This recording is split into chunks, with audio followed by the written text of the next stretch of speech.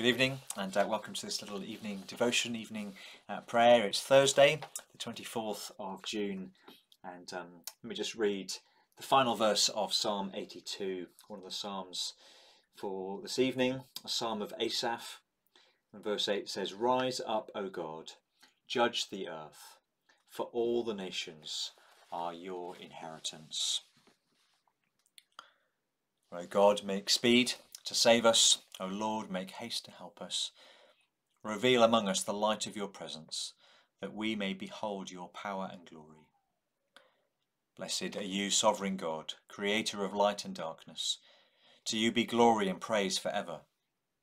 As evening falls, you renew your promise to reveal among us the light of your presence. May your word be a lantern to our feet and a light upon our path, that we may behold your coming among us. Strengthen us in our stumbling weakness, and free our tongues to sing your praise. Blessed be God, Father, Son, and Holy Spirit. Blessed be God forever. That this evening may be holy, good, and peaceful. Let us pray with one heart and mind. So we keep a few moments quiet.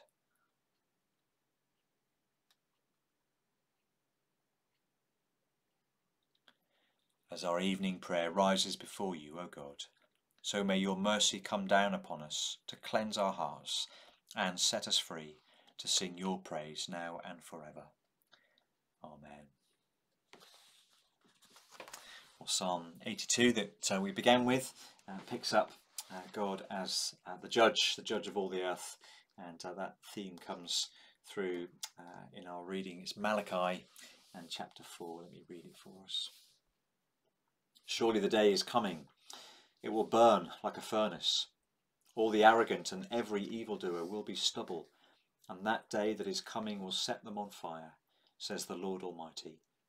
Not a root or a branch will be left to them, but for you who revere my name, the Son of Righteousness will rise with healing in its wings, and you will go out and leap like calves released from the stall, and then you will trample down the wicked.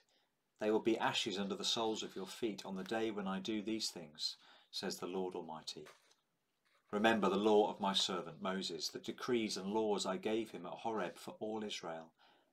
See, I will send you the prophet Elijah before that great and dreadful day of the Lord comes. He will turn the hearts of the fathers to their children, and the hearts of the children to their fathers, or else I will come and strike the land with a curse. Well, today is the day in the church year, where we remember the birth of John the Baptist. I don't know what it was like to be in Cornwall just a couple of weeks ago when they were making preparations for the various world leaders for the G7 summit. I remember living in London when there were preparations happening for some important occasion. I can't remember what it was now, perhaps the visit of an American president, or maybe preparations for the Lord Mayor's show and parade. But the thing that sticks in my mind is that with all the heightened security about terrorist threats, that they went throughout the city, and the manhole covers and the drain covers all got checked, and they had little rubber seals put on them to show that they'd been checked, opened and checked and then sealed. And so at a glance you could look down and you could see the rubber seal, and you knew that it hadn't been tampered with. Nobody had gone near to it. Well, the preparation was that thorough and that detailed, so that when the big day came, when the dignitaries arrived and the celebrations began, well, the celebrations could be enjoyed and not ruined by someone spoiling the day. Well, we know, don't we, that John the Baptist very much had that kind of preparatory ministry, a ministry of getting things ready. He was not the main event. He was not the long awaited for, long promised Messiah dignitary, but he'd come to prepare the people for the coming of the Lord, come to prepare the way for the Lord by preparing the people for him.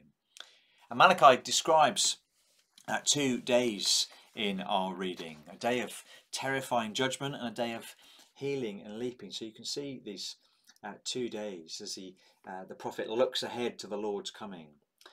So he says, verse 1, surely the day is coming, it will burn like a furnace.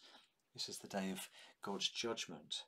It's there again in verse 5. I will send you the prophet Elijah before that great and dreadful day of the Lord comes. But then there's this second day of joy and leaping.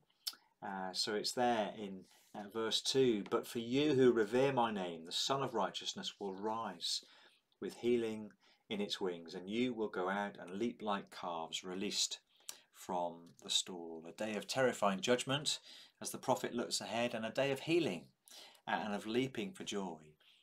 And Malachi says the way to ensure that you get to enjoy the second of those 2 days, the celebration, the healing and the leaping for joy, is, well, it's to make sure that you don't get caught out by the first of those days, the great and dreadful day of the Lord's judgment. It will burn like a furnace, he says. The way to enjoy the celebration and the healing and the joy of the second is not to get caught out by the first. It's to be ready. It's to be prepared. And Malachi even helps us to know what that looks like. We know from Jesus, don't we, in the Gospels, that it is John the Baptist who fulfills this Elijah, prophet of Elijah-like ministry that Malachi talks about here. And so Malachi is describing John the Baptist's ministry here when he's talking about the prophet Elijah coming before that great and dreadful day. And he describes it in terms of repentance kind of language.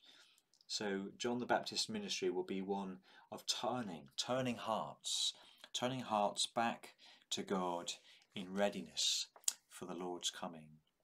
Well, the Gospel writers record it like this, don't they? That John came preaching a baptism of repentance for the forgiveness of sins. That's Luke 3 verse 3. John himself speaks, doesn't he, to the Pharisees about fleeing the wrath to come. There's that sense of getting ready in advance of that terrible day of judgment.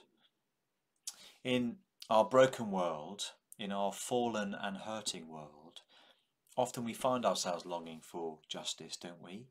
Longing that wickedness would be stopped, longing that evil would be punished, and that wrong things would be put right. Those are good things to long for. The problem is, if we're honest, well, we are just as much a part of this guilty, fallen, broken, wicked world, as much deserving judgment as the next person.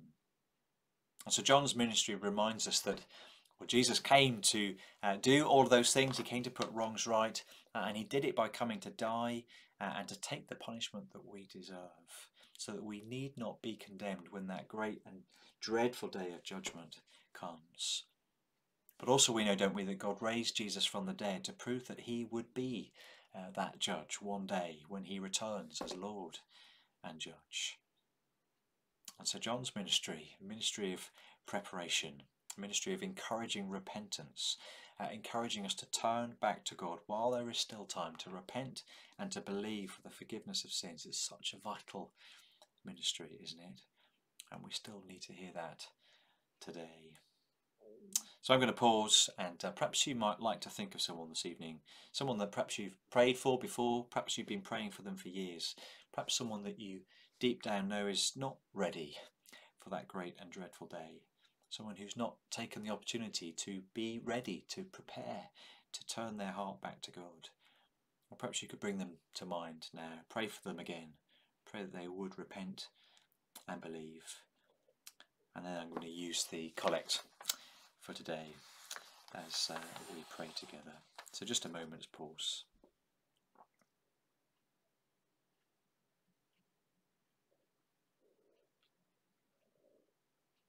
And so, Father, we bring these people that we've thought of to you, and we come before you ourselves. Humble us, we pray, turn our hearts back to you again. And the collect for today. Almighty God, by whose providence your servant John the Baptist was wonderfully born and sent to prepare the way of your Son, our Saviour, by the preaching of repentance, lead us to repent according to his preaching, and after his example constantly to speak the truth, boldly to rebuke vice, and patiently to suffer for truth's sake, through Jesus Christ, your Son, our Lord, who is alive and reigns with you in the unity of the Holy Spirit, one God, now and forever. Amen. So may the Lord, when he comes, find us watching and waiting. Amen.